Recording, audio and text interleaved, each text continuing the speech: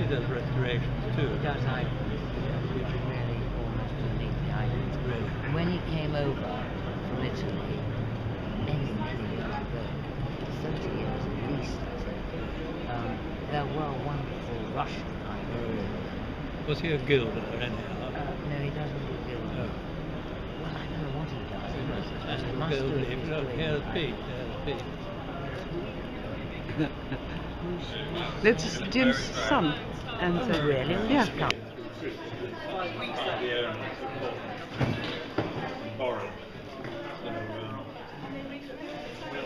People who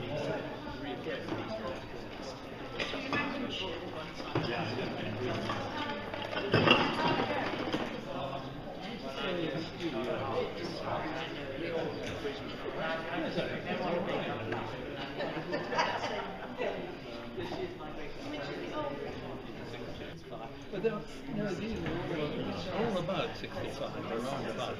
And that was when you were in Limehouse. Yeah. So that's actually Building Limehouse. the back of his head. And Well, it's Can you grab that, please? yeah, good. Well now, ladies and gentlemen, I'm sorry to tear you away from the pleasures of the mingling and the admiring and the drinking and all of those kinds of things, but you would be disappointed to come to an event like this and not have a little speech of welcome, and I promise that we won't keep you hugely long before you can go back to all of those things and get on with it. My name is David Pearson. I'm Director of Culture, Heritage and Libraries for the City of London Corporation, and so it's in that capacity that it is both my pleasure and my privilege to welcome you here tonight on behalf of the City of London Corporation to a show that combines two treasured elements of my portfolio in a managerial sense, Tower Bridge and Guildhall Art Gallery. This year, Tower Bridge is celebrating its 120th anniversary, and it's marking that auspicious occasion in several ways. On the 30th of June this year, at the end of this month, you'll be able to visit the bridge and go on to and see the exhibitions for the very special price of 120 pence, rather than £9 as it usually is. Later this year, all being well, you'll be able to be amazed by the new glass walkways that are being put in Tower Bridge for a whole new visitor experience. And here, in the gallery, my colleagues have brought together this truly wonderful display of images, memorabilia, that reflect the history of the bridge and its image in the world. Successful architect was Sir Horace Jones, as you probably know, whose imposing portrait is sitting just out here. And together with the engineer, Sir John Wolfe Barry, they constructed what the Times called, in 1894, one of the greatest engineering triumphs of the Victorian age. A view that I think the world has agreed with ever since. It's a bascule bridge. Bascule is the French word for seesaw, which describes the opening movement of those huge arms that lift to allow the ships through. We don't have as much river traffic these days as we had in the 1890s, but the bridge is still very much a working bridge. It is still regularly lifted. If you want to bring a vessel that's over 30 foot high up the Thames, we are required legally to open the bridge for you, and as long as you give us adequate notice, that's what we will do. And they still have 2 or 3 bridge lifts a day on average right the way through the year. It's fascinating to see the ways that the bridge has been represented and imagined by artists all over that time. There are lots of paintings here, particularly in this room, that capture the spirit of the bridge as the heart of a busy, bustling, foggy, dirty maritime business hub. Those numerous pictures around us of the bridge and its outline in the mist through the London smog capture very evocatively, I think, that spirit of London in a time which is now gone by. But we also see the bridge in that iconic role of a representation of London as an image of London. I mean, here, you know, right at the very bottom of the Tower of Babel, what is the entrance, what is the opening thing that gets you in but Tower Bridge? And we have that very splendid, unique set of photographs of the bridge being built. which have kindly been loaned by Peter Harrington, that you can see next door. The exhibition also showcases one artist's lifelong fascination with the bridge. Jim Page Roberts began documenting the bridge with a series of photos in the early 1940s. And in the 60s, he bought a warehouse on the Thames in Limehouse, turned it into studios, and since then he's produced many haunting views of the river. The bridge very often there as the kind of ghost in the machine, the ghost in the background, an ever-present backdrop that's presiding over the Docklands. And we are very pleased not only that Jim has lent us a series of his pictures of the bridge which we can include in this display, but also that he's here tonight and he's kindly agreed to say a few words for us. But before I hand over to him, I have a few more thank yous which really must be said for the people who have helped to put this show together. The masterminds are Chris Orr, who is the business and marketing manager of the bridge, Julia Dukovitz, who's the principal curator of the gallery here, and they've worked with David White, our visitor development and services director, to put the whole thing together. But they've been ably assisted by a number of colleagues in the gallery, at the bridge, in the supporting teams that we have, and I'm sorry not to be able to mention them all here, but they are all listed in the splendid catalogue of this show, which is just another reason to buy it before you leave. And of course copies are on sale, $9.99, a bargain at the price, and you will not want to leave here without one of those, I know. I must mention our colleague Alan Day from the Guildhall team, who has included his excellent photo of the bridge's centenary in the display next door, alongside the fireworks photos. The artist Chris Orr has kindly lent us 4 of his views of London and the bridge from the last decade to help us to bring those images of the bridge right up to the present time. I'm delighted that he is here tonight.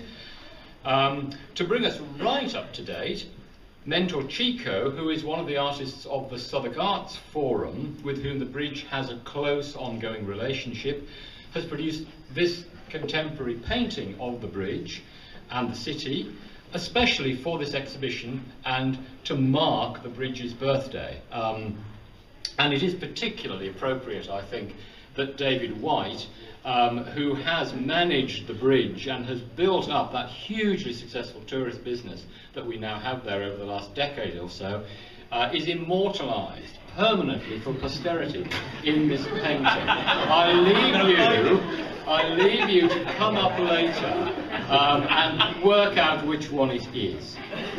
So there is, yes, if you don't know David, yes, his colleagues are pointing him out as we speak. So there is a lot here to see and to admire. I hope you will all enjoy the show, but first let me hand over to James Page Roberts to say a few words about his paintings and his impressions of the bridge. Fine.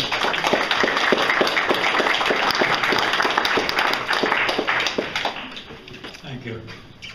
The lovely Julia, who arranged all this, tried to get one of my paintings, which I did in 1954, I think, of Tower Bridge from Bermondsey Wall. And she couldn't get it because it was in the National Collection and is in some distant embassy, and they wouldn't let it. So she tracked me down to see if I had anything else that might be of use. So we made an appointment for her to come round. Now in the 60s, the Port of London Authority, the PLA, gave me a pass and I could go anywhere I liked in the London docks to paint and to draw, and it was a great privilege, especially at that time I was importing my own wine in cask and bottling it at home. So one of the places I wanted to go and draw very much, the Crescent Wine Vaults. Now, they stood underneath where Mr. Murdoch now runs his empire, and it was brick built by Napoleonic prisoners of war, so we hear, and it was festooned with a white fungus. Now, I was told the white fungus was edible. I never tried any, but it was everywhere. and the whole cellar was kept at the right temperature, summer and winter time, and also lit, dimly lit, by a few naked gas flares. And it was a magical place to be in. And the head man there, I suppose he was the head cooper or the head wine man, whatever he was, name was Bob. He knew that I knew about casks and wine, and we did a lot of tasting. And our instruments were simple. There was a thing called a flogger, which was rather like a croquet mallet. And then we had a valinch, which was a pipette, which you put into the cask to get the wine out, and the shive, which was the bung. And to get the bung out of the cask, you hit the staves on either side until the bung jumped out. Then you put in the valinch to get the sample of wine, and you poured it in glasses for us to taste. And the glasses were lovely. They were heavy, opaque glass, set into great big lumps of cork. They were very strange things, but they worked as glasses. It was an onerous task, as you can imagine, and we tasted a great deal of wine. Now, if we came across something that was wrong, maybe Acetobacter or cloudiness or something like that, we would call on Mr. Arjun. Now, Mr. Arjun had an office in London Docks, and he was a chemist. He was a teetotaler, and with his chemistry set, a large one, he could turn any faulty wine into perfectly good wine. He was very, very clever indeed. And he was a very nice fellow, and he did it all without tasting a drop.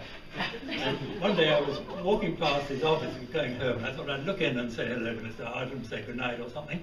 And he said, come on in, Jim, sit down, and let's have a couple of glasses of wine.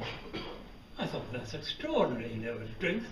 Anyhow, what had happened was that he'd been working all his life with the chemistry of wine and had only just discovered that it was rather good to drink. Anyhow, about that time, I painted a self-portrait. I don't know quite why I did it. No reason for doing it. I'd only done one 10 years before. And anyhow, and because my brain was full of Docklands shapes and colours and things, I made the whole thing up out of bits of docks. It's hanging on the wall over there. And I shoved it away and completely forgot about it. And then I think the next thing, what happened next? After that,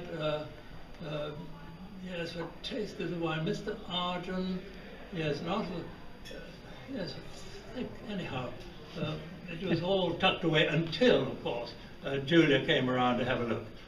And we put it up against, we found it, put it up against the wall, and she looked at it, and there was dead silence for a second or two. And then she said, I've seen many pictures in my life, but I have never seen one like that. Now, I don't know whether that was a good thing or a bad thing, but it is hanging on the wall over there.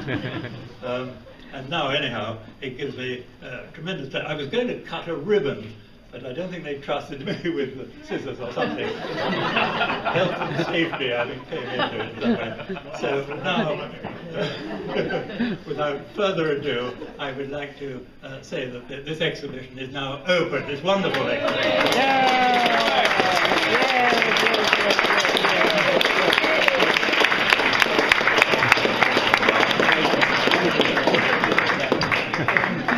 Get your drink.